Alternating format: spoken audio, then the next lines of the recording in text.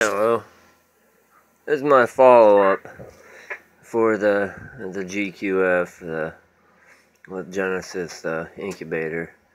Yeah, I had that problem I had, and I know it was under warranty and kind of blew it out of proportion a little bit, but I kind of hit that video.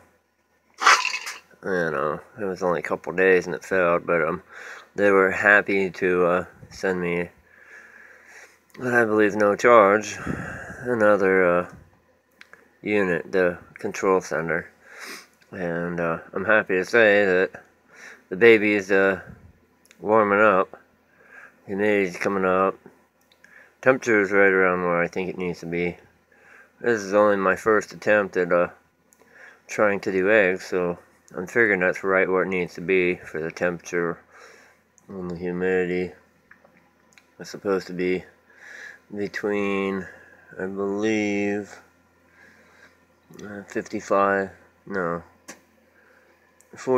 and 55%. So it's kind of where it needs to be. It's a little humid, but I just fired it up about an hour ago. So it's my first attempt. I figured I'd put it in a basement this time, being that it never really changes temperature down here. Yeah, welcome to my room.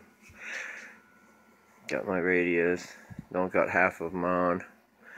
TV, dog, kennel, furnace, love it.